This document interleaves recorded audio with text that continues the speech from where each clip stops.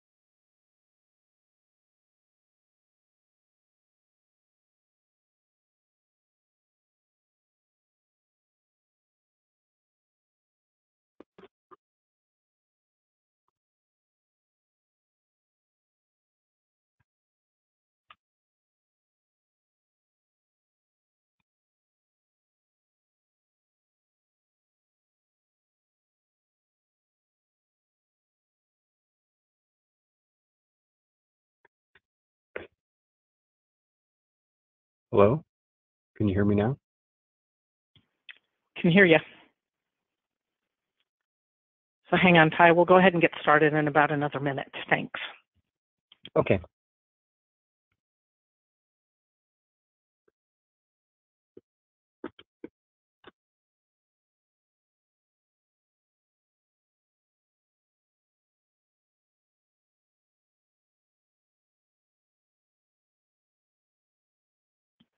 Okay, it's a couple minutes after the hour, so we'll go ahead and get started. Welcome to the EDI Warehouse Documents webinar. My name is Siobhan Finders, and I'm the product manager for MAPADOC. We really appreciate you taking the time out of your day to attend the webinar. I will be recording the webinar for future reference and so that you can share it with your teammates. So we have a little bit of housekeeping before I turn the presentation over to Ty. Everyone has been placed on mute to keep the background noise down for all of us. Any questions can be typed into the chat sections in your GoToWebinar pod on the right side of your screen. Depending on the number of questions that we get during the session, we'll either answer them as we go along or save them for the end. Please feel free to type the questions in as we go along, because if you're like me, you'll forget your question before we get to the end. So a note on your GoToWebinar pod, you'll see that there's a handout over there for you to download. It's a copy of all the slides, so you can take notes as we go along. And then later after the webinar, we're going to send you a thank you note that will contain a link to the recording and a copy of the PDF handout and a link to a short survey. Please take a moment to fill out the survey so we can be sure we're meeting your needs with these webinars. So a little note about Ty. He's very passionate about helping customers understand EDI, and sometimes he gets off into the weeds. So if you hear me say, Ty, let's get out of the weeds, it's our code to move on. Helen is going to launch a couple of polls to get some information about you, so please take a moment to respond to the polls. Ready, Helen?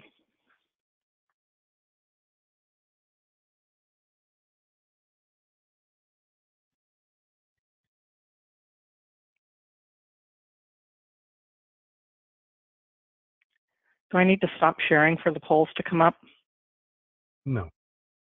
I can see the poll. Okay, perfect. So I'll give you about 30 seconds to answer each of the polls.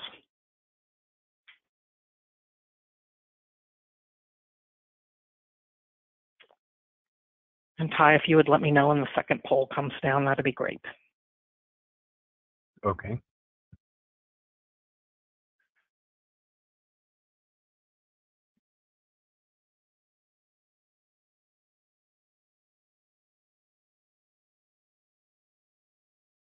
I think here's the second poll.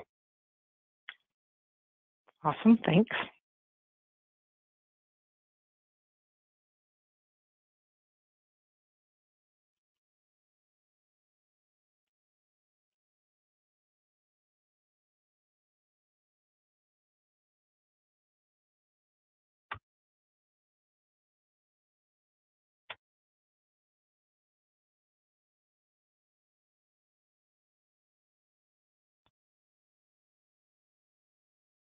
Okay, I think that's done. Thank you very much. So we're going to go ahead and get started with the webinar, and I'd like to introduce Ty Knutson, one of our senior consultants. Ty will be presenting today, so take it away, Ty. My name is Ty Edward Knutson. I've been doing EDI since 1996. When I started, I didn't know what EDI was and had to learn it by doing it. Today we're going to talk about EDI warehouse documents and what that means. What is EDI? What is the third-party logistics or 3PL? What are warehouse documents, the document flow, and there's other things that go along with it, and then we have questions. So what is EDI? EDI is electronic data interchange. It's an electronic communication method which allows trading partners to exchange documents, such as orders, purchase orders, invoices, advance ship notices. There's other documents, and these go between the suppliers and the manufacturers. EDI is also used by third-party logistics providers, 3PLs, for communication between the warehouse and the supplier. And these transaction sets are structured documents containing data segments and elements utilizing agreed upon standards and versions. And that there is key because it has to be agreed upon. And the documents are traded all over the world. So these documents go back and forth between suppliers and warehouses. And what's a 3PL? 3PL really means a third-party logistics provider. The definition, I think it's a good definition. Logistics is the part of the supply chain management that plans, implements, and controls the efficient, effective forward and reverse flow and storage of goods, services, and related information between the point of origin and the point of consumption in order to meet the consumer's requirements or the customer's requirements. I know that was a mouthful, but basically a third-party warehouse it's just that. Either you can have a warehouse and that's all it is, or you can have a warehouse that packs and ships your goods, or you can have a warehouse that does all the logistics, everything involved. Next. And what are those warehouse documents? Warehouse documents are used by suppliers and 3PLs to communicate the status of shipments between various sites, such as the manufacturer's plant and the off-site warehouses. So in other words, those documents go back and forth between the manufacturer and the warehouse where their items are being stored. These document sets are critical to suppliers so that they know how much inventory they have or what's on hand in which warehouse. So the common documents that are used, these warehouse documents, are the 940, which is a warehouse shipping order, a 945, which is a warehouse shipping advice, a 943, which is a warehouse stock transfer shipment advice. That's a mouthful. And the 944 is a warehouse stock transfer receipt advice. Well, the 850 purchase order isn't part of the warehouse quote unquote documents. That's a starting point of everything. That's where the cycle begins. So we start here. So the trading partner sends us a purchase order and we get it. We send a PO acknowledgement, which is an 855 document. Then we ship the document. You like how that truck moved? We ship the document and we send an advance ship notice, and the advance ship notice needs to get there before the truck does. And then the trading partner sends a functional acknowledgement, which is a 997. The difference between a functional acknowledgement and a PO acknowledgement is a 997 just acknowledges the fact that a document went back and forth, and the PO acknowledgement acknowledges the details in the particular purchase order. So the next one. So then once we ship it, once we get the acknowledgement back from the trading partner, we send an invoice to the trading partner. Is there another one? They send another functional acknowledgement for that invoice, just saying that they received that invoice. And then the flow of the whole thing, the whole enchilada. So purchase order to the supplier, 855, acknowledging the purchase order. These are the warehouse side of documents. So from the supplier, I'm going to send a 943 to, which is a warehouse stock transfer shipment advice. Basically, I'm sending stuff that we manufactured, putting it into a warehouse, and that's the 3PL. The 943 sends that information to the 3PL, telling what you're sending, quantities, and all of that stuff. Then they send back a 944, which is a warehouse stock transfer receipt, saying that they received X number of these things and it's in their warehouse and it's ready to ship. I'm sorry, the 940 is the first one. The 940, then the 943, the 944, and then there's one more. So the I'm sorry, I lost my train of thought. We got the 943, the 944, then the 940 is next. So the 940 is a purchase order, essentially is a copy of the purchase order that you got from your trading partner, and you're sending that to the 3PL. That's what a 940 is. It's a warehouse shipping order. And then they ship that thing to the trading partner and send you back a 945. A 945 is a warehouse shipping advice. It tells tracking numbers and tells carton IDs and those kinds of things that are on the labels, so that you can they can send the ASN. Some 3PLs do the ASN, or in-house, you would get all of the data from the 945 and produce the ASN for yourself and send it directly to the trading partner.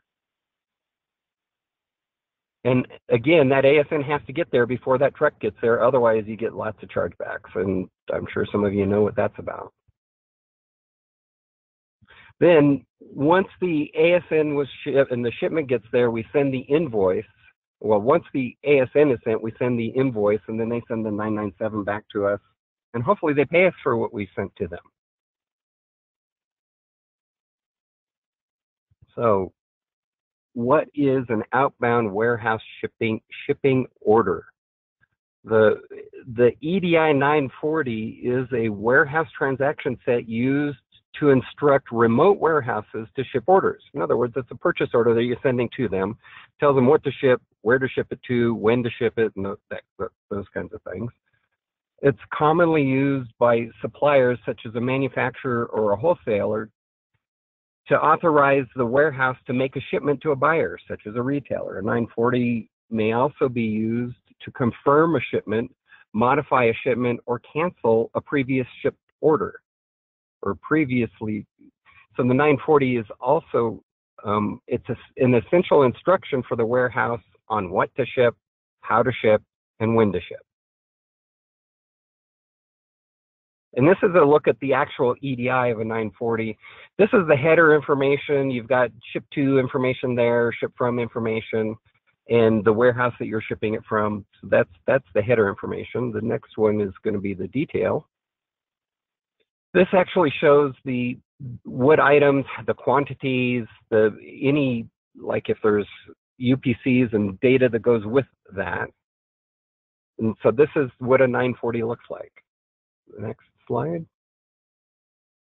This is the whole thing all together from start to finish. So you can see the header there, and then the detail. And in this case, there's 3 containers that they shipped, or three line items that they want shipped.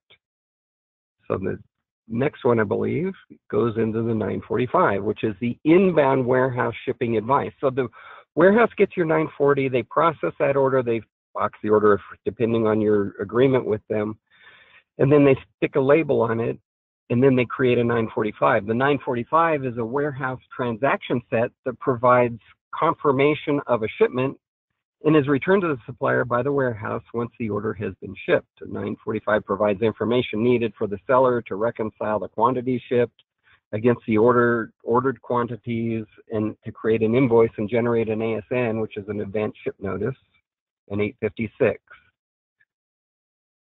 So this is what a 945 looks like. This is both header and detail. This particular 945, if you look at about halfway down, there's a man segment. That man segment has, in this case, an AA qualifier is the carton ID, and the CP qualifier is the tracking number. So in this case, it looks like the tracking number is the same for all of those, and those are the carton IDs that go along with that. So next slide. In this particular case, there are no tracking numbers in that man segment, but we're using, if you look at the N9 segment, which is about a third of the way down, there's an N9CN with 1, 2, 3, 4, 5, 6, 7, 8, 9. That is the tracking number. And that would, so on your ASN, it's either going to be a tracking number or a pro number generally to indicate, you know, that that's the carrier's information. Next. So here's the flow. We send the 940 to the warehouse, which is the warehouse shipping order. We get the 945, the warehouse shipping advice, back from them. Either the warehouse sends the ASN or we send the ASN, depending on how that's all set up. Next one. So either we send the ASN or the 3PL sends the ASN. Then they send back their functional acknowledgments and so forth. The other documents that go along with the 943 and the 944 are here. This is a mouthful. It took me a while to be able to say this without stumbling over it. The outbound warehouse stock transfer shipment advice is the 943, and the 943 warehouse stock transfer shipment advice transaction set it's basically an advanced ship notice to a remote warehouse that a transfer shipment has been made from the manufacturer. In other words, I'm telling, you know, we manufactured something, we're going to ship it to the warehouse, we're just telling the warehouse that we're shipping it to them, how many to expect, and so forth. It may also be used by manufacturers to utilize the warehouse to accept returns from a customer. So a customer would send in a return, and this would, the 943 would typically provide the receiving location with detailed information regarding the product being shipped back. So the next one, this is what raw EDI for a 943 looks like. So you got your header up there, your N1s are the ship tos, and then you've got your items down in the W04 segments. Next.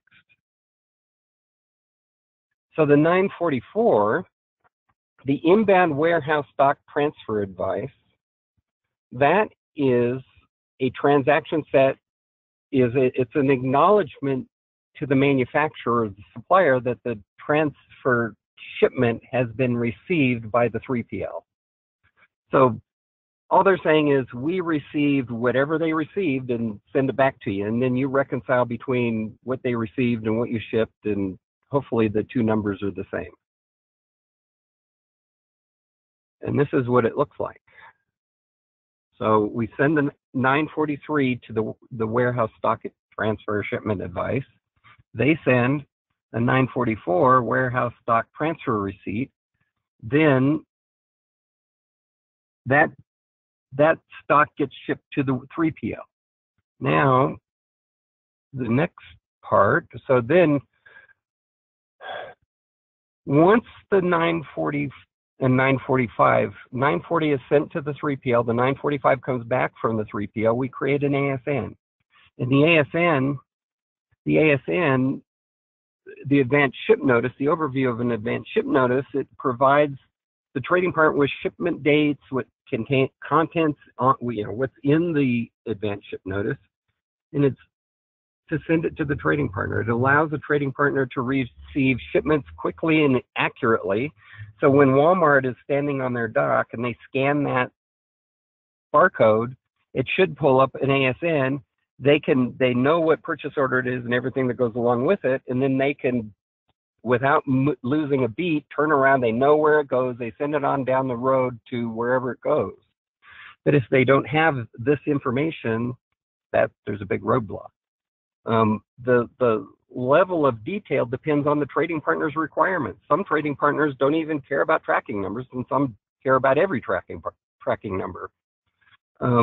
Used in conjunction with the Serial Shipping Container Code, the SFCC code, commonly known as a UCC 128 number or UCC 128 barcode number.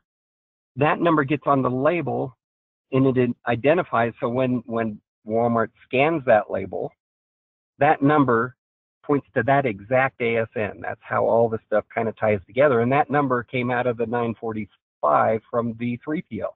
So the 3PL is the one that gave that label, that number. They send it back through these documents. It goes in and creates the ASN, sends it out to Walmart, and when they scan it, it all works. So it facilitates automating what we just went through. And really, it's time sensitive. If you send a shipment to Walmart and your shipment gets there before the ASN, that's where chargebacks come. So next.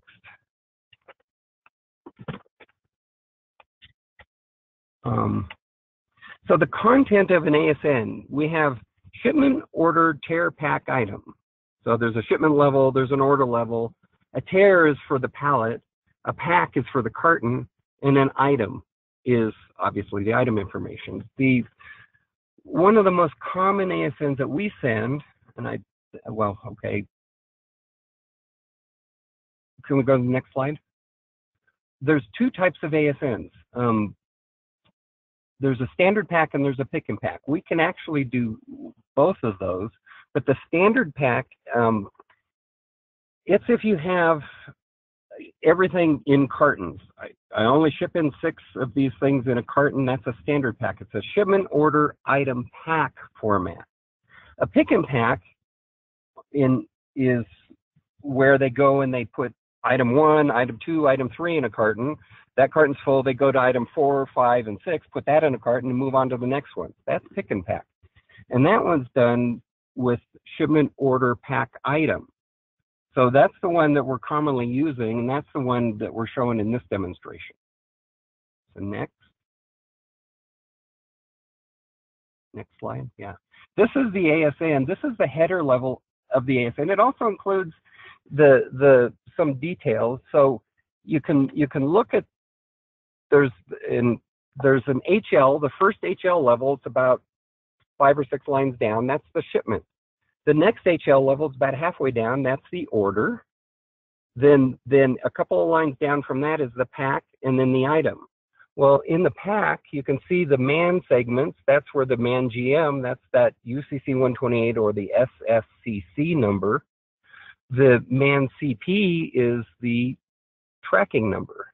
So that's looking at the detail of the ASN. So this is a shipment, order, pack, item ASN.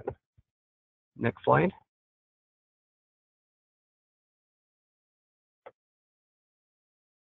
Next slide, Shimon. It is not moving for me. Hang on a second. Okay, no problem. There we go. So this is just more of that same ASN. I think there's one more slide showing the last part of that ASN. Shows the details of the ASN. In this particular case, there's a couple of different ASNs in this one particular file. So next slide. And that's the bottom end, and the ending, the CTT is the end of the ASN, and those are envelope things at the bottom, without going into too much detail. Next. So this is an ASN that is the whole thing. It was just the whole, from start to finish, all in one. An ASN can be that simple. That's an ASN. It shows that it sent 2 items. They don't even have tracking information. They have a REFCN, which is your pro number, and a bill of lading. So that's the example of how simple an ASN can look.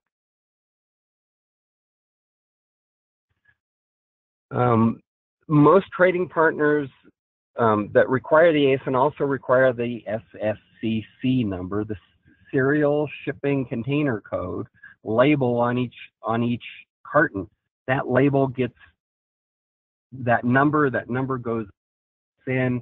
The label includes a unique number to identify a specific logistics unit. In that number is a manufacturer ID, and that is unique to each manufacturer. And this is all through standards, the ISO standards, and that kind of thing. But a pallet, a case, a trailer, all those different things have numbers, and all those different things have places in the 940, 945, in the 945 and in the ASN. Next slide. So this is kind of the overview. You get a purchase order from the trading partner. You send a purchase order acknowledgement, an 855, back to the trading partner. You send a 943 to your 3PL telling them you're going to send them a shipment. They send the 944 back, warehouse stock transfer receipt, saying that they got what you sent to them.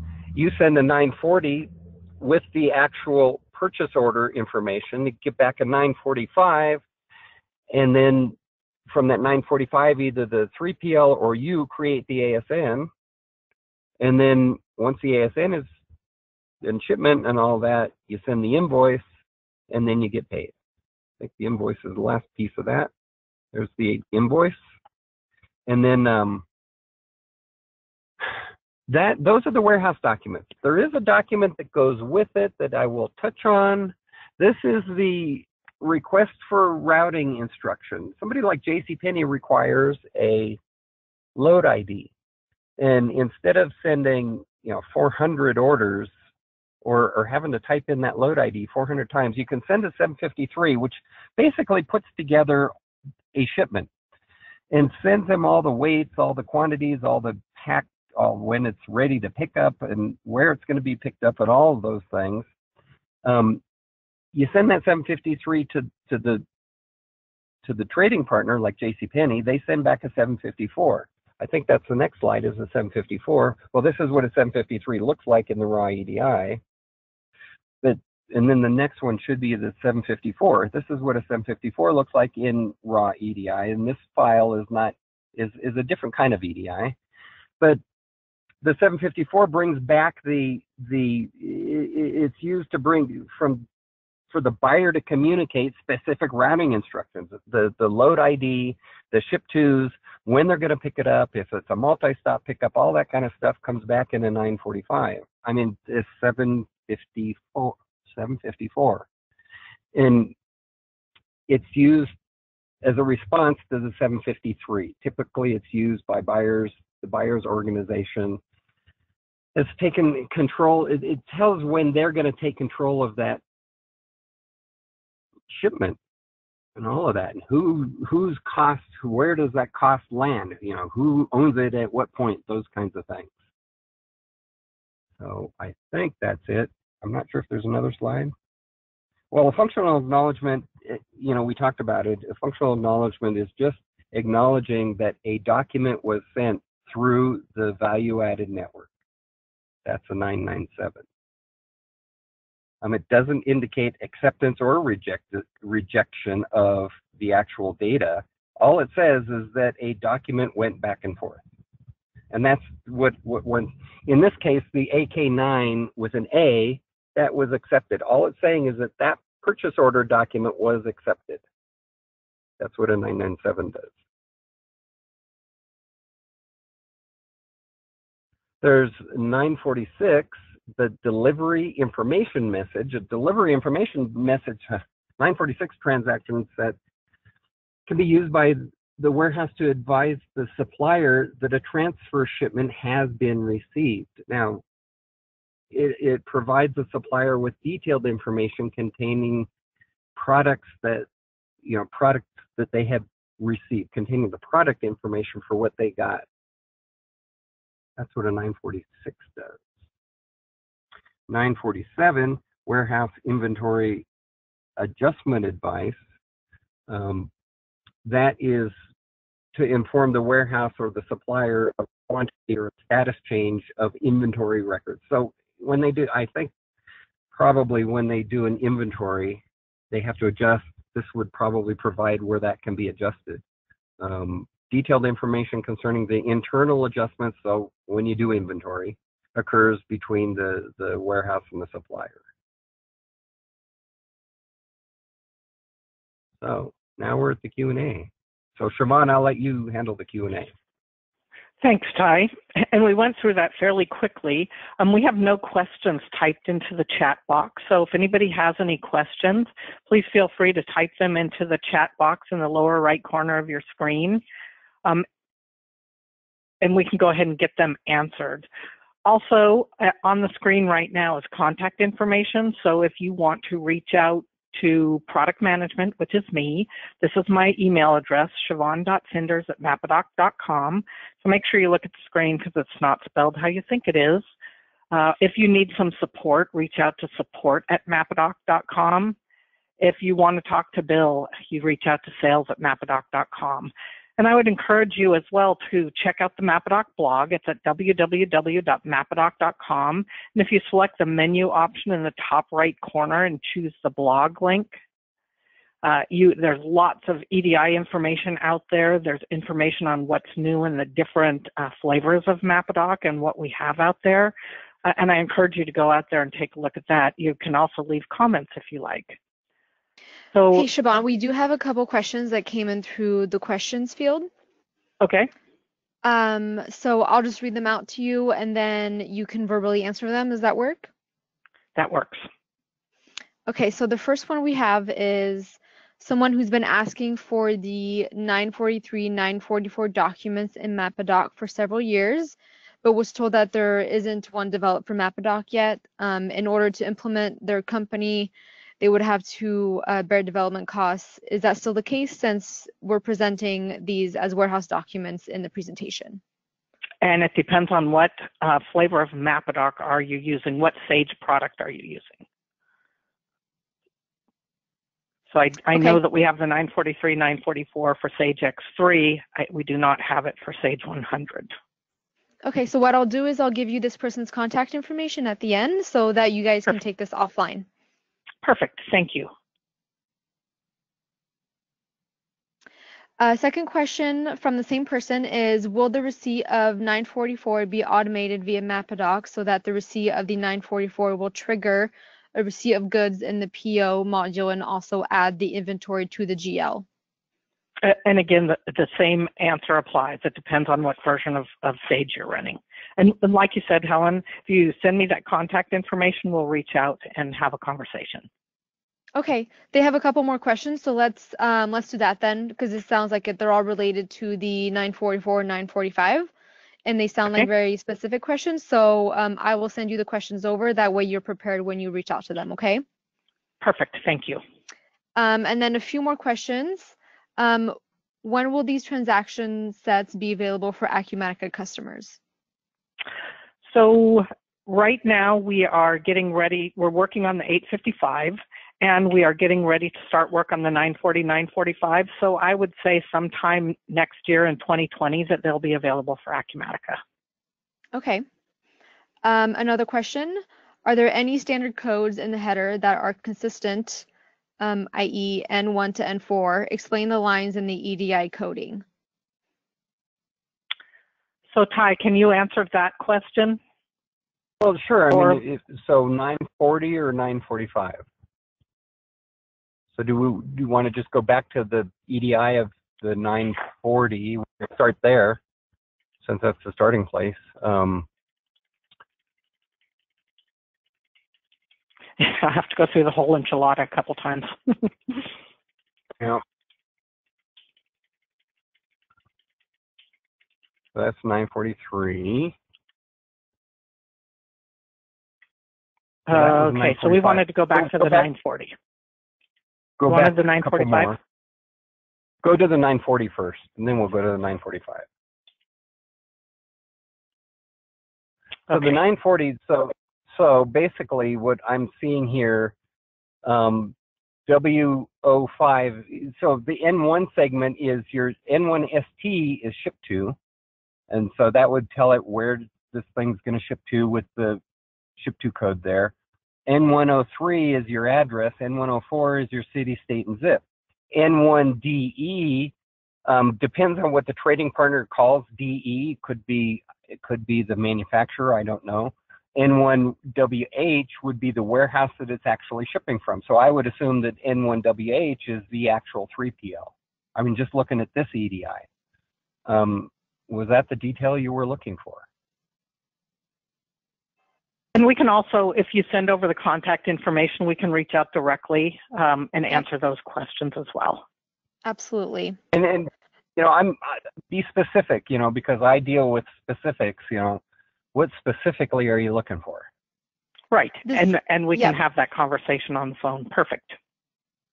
Okay. And then lastly, you will also need to reach out to this person to provide more details, but they requested information for Stage 100C, more specifically what documents can be mapped through MAPADOC. So I will let you guys reach out to that person to provide them with more information and more details.